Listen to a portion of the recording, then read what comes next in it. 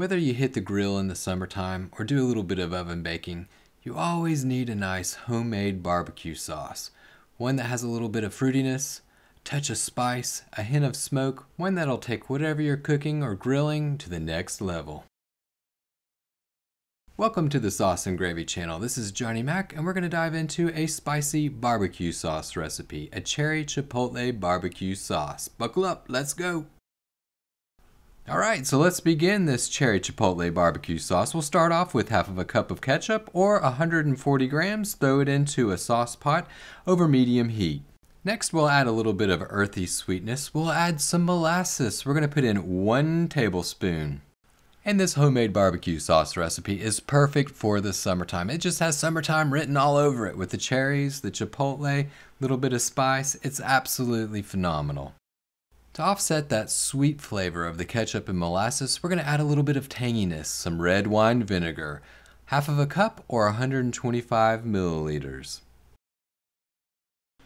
So that takes care of the base for this homemade barbecue sauce. Now it's time to incorporate some flavor. We'll start off with a little bit of garlic powder, 1/4 of a teaspoon. This homemade cherry chipotle barbecue sauce has a little bit of heat, a little bit of spice. So we're going to put in 1/4 of a teaspoon of black pepper and 1/4 of a teaspoon of paprika.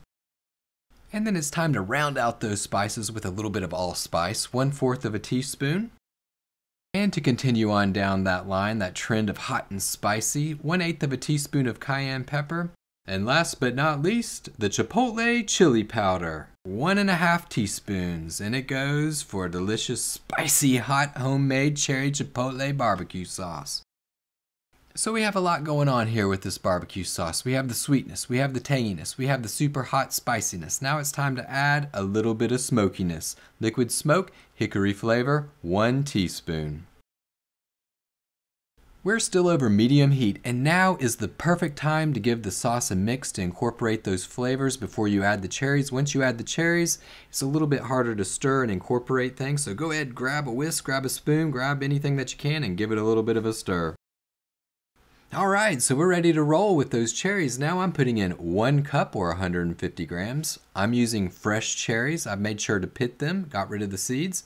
You can use frozen cherries if you'd like, just thaw them out before you put them into the sauce. So we have all of our ingredients in this homemade barbecue sauce recipe. Everything is in the sauce pot. It's time to bring it to a nice simmer. You don't really need to bring it to a boil. Bring it to a simmer. Once it starts to simmer, reduce the heat to low, and you're going to reduce this for 20 minutes or roughly by half. So it's been 20 minutes, the sauce is nice and thick, those cherries have reduced down, all of the flavors have concentrated, and check it out, an absolutely delicious looking red cherry chipotle chili sauce. Now it's time for our final step for this homemade barbecue sauce recipe. It's time to make this sauce nice and silky smooth, so time to break out a blender. But before we blend, taste the sauce and add a little bit of salt to taste. To really make a super smooth sauce, I like to use the smoothie maker, especially because this has cherries, so big chunks in it. So I really like to use the smoothie maker, but to do that, you have to let the sauce cool down completely.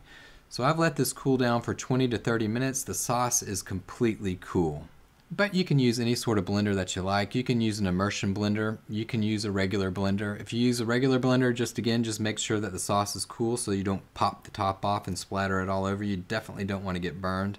But you can make it smooth any way that you like. And this homemade cherry chipotle barbecue sauce, it's spicy hot. And it's really extra good as a cooking sauce. It's a perfect homemade barbecue sauce for basting whenever you're cooking on the grill or oven baking. You can throw it on chicken, you can throw it on pork, put it on flank steak, throw it on some vegetables, pop them onto that grill. It's absolutely perfect. It's super spicy and tasty. Once the barbecue sauce has been blended, you can hit the grill and start basting away, or grab a glass container and save it for later. But check it out, it's nice, it's smooth, it's thick, it'll stick to whatever you're cooking on the grill or in the oven. It has that deep, dark red color, that cherry red color. It's fully packed with flavor, this cherry chipotle barbecue sauce. Well, thanks for watching this recipe. Go on out and give this a shot. Come on back, leave us a comment on how it worked out for you. And don't forget to hit that like button, smash that subscribe button, and as always, to live, love, and make gravy.